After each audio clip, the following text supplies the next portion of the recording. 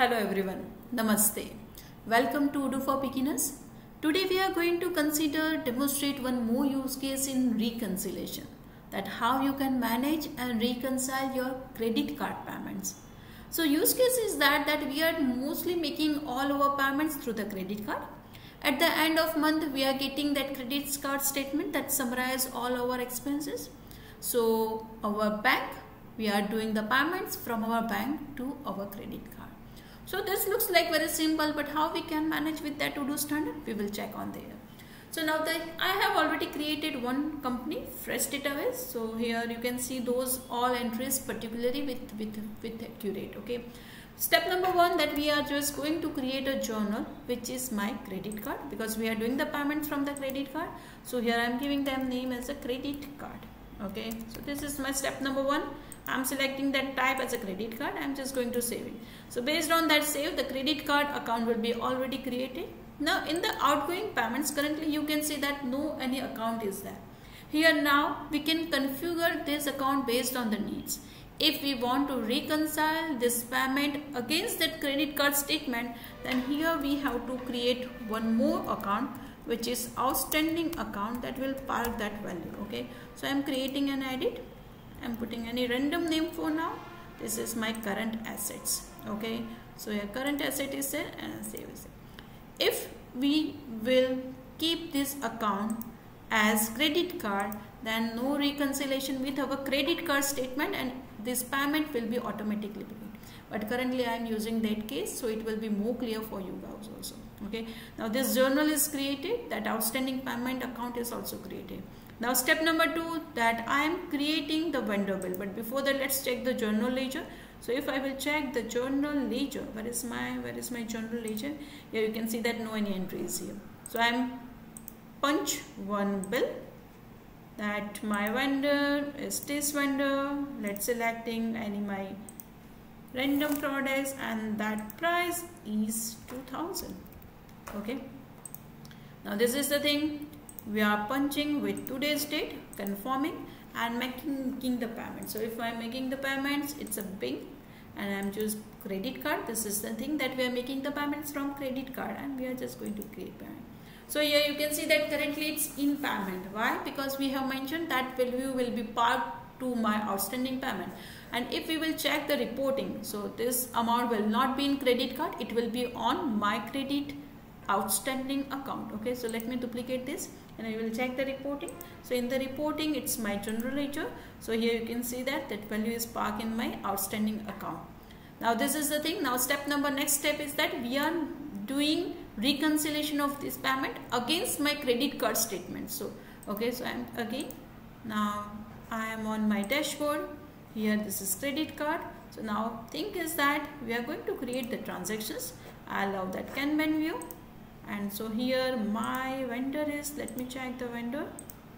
Well, it's this vendor. So here we are payments.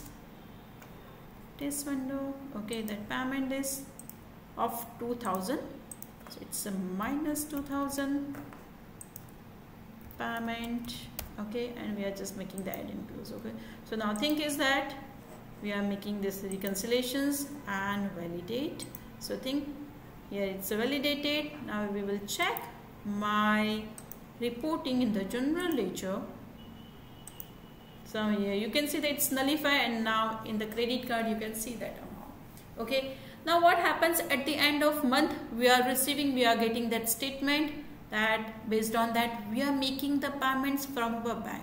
Okay. So now let's jump to the dashboard, and in the dashboard you can see that there is no any amount in the bank itself. So now thing is that we are making one transactions from our bank. Okay, that we are making the payment from our bank to credit card. Okay, so now the amount is minus 2000. It's a bank to credit card. Okay, and just add and close. Now here if I will do that, okay, and if here you can see that already the reconciliation model of internal transfer. So this is the new functionality in Odoo 18. I will click on that, and if I will validate, so this value is parked into the liquidity transfer. Currently this amount is reduced from our bank, but still not add in that credit card. So let's check the reporting again. So it will be more clear in the reporting, in the general ledger. Here you can see that in the bank it's a minus 2000, but in the credit card it's still remaining pending. Okay, so what happens? For that we are just going to create one more reconciliation in our credit card account, that we are getting the payment. So what I am going to do, this is my new, this is my 2000, as we are receiving the payments from our bank, payment from bank.